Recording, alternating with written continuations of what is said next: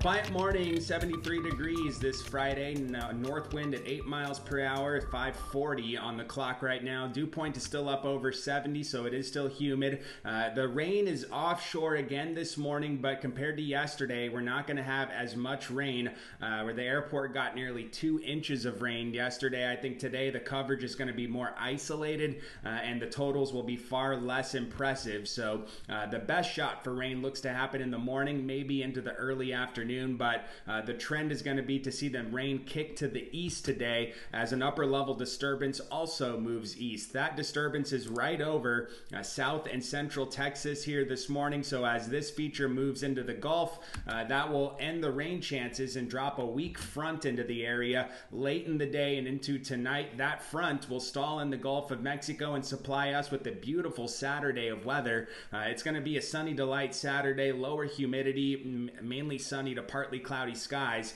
but that front stalling where it is also going to have a little effect on this tropical system moving in from the south, and we could see rain starting as early as Sunday from the tropical system, the one that's right now Tropical Depression 22, and this is the one that we've got to watch very carefully over the next few days. It's currently 35 mile per hour Tropical Depression, and it's moving north to northeast at 6 miles per hour, so it's got some movement to it now this morning, and it looks like it's going to continue to move to the north and northeast, but it's going to get into a little more wind shear as it gets farther north, but where it currently is, it does look like the shear is relatively low, so I do think we see this develop today, probably to a tropical storm, but we've got some players in the forecast path that need to be addressed, and these are going to affect how this storm moves and reacts. So we've got high pressure that's going to be building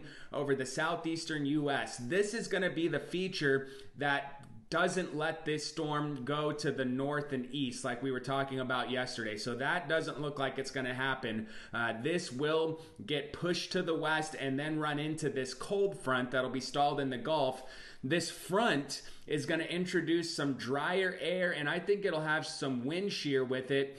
So that, to me, should mitigate some of the intensification or strengthening with this feature. It's also going to be a sluggish moving feature as it continues to move to the west, and that's going to be into next week. This plot goes out to about noon on Wednesday, and you see how the models are all grouped around the Texas Gulf Coast. This is the forecast cone now.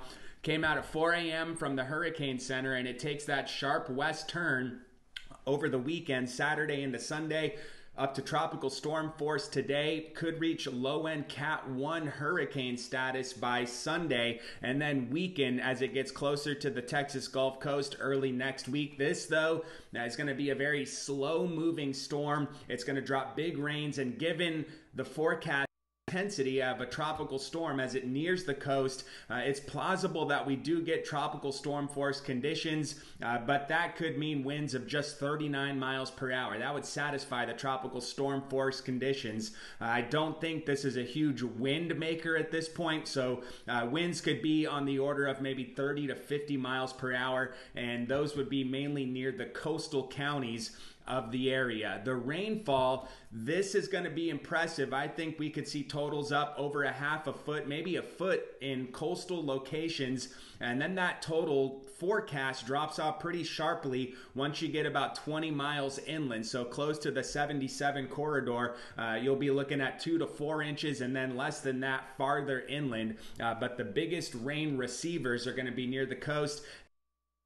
Could get up to near a foot of rain between Sunday and Wednesday of next week. The next name up is Wilfred. That is what this storm is likely going to become here today as it develops and strengthens to a tropical storm. Today in the coastal bend, just isolated showers. I think the best chance will be in the morning or early afternoon. The rain chances then decrease after, the 2-3 o'clock hours, and we'll hit a high of about 90 degrees. Tonight looks great for football games. Rain-free weather. We'll be in the upper 60s, low 70s tomorrow morning thanks to that weak front and less humidity. And then tomorrow looks spectacular. Low humidity, mid to upper 80s and sunshine here for Saturday. Today, isolated activity, high of 90, mostly cloudy, warm, and humid out there with a northeast wind at 10 to 18 miles per hour. Tonight, 70, less humidity, clearing skies, and a north wind at 7 to 14. Sunny to light on Saturday, then the weather deteriorates into Sunday as the tropical rains start to move in. It does get breezier, could get those tropical storm force wind speeds on Monday and Tuesday on the order of about 30 to 50 miles per hour given the current forecast cone, and those tropical downpours could easily add up to between a half a foot, maybe a foot in Corpus Christi and coastal areas between Sunday and Wednesday of next week. Brian?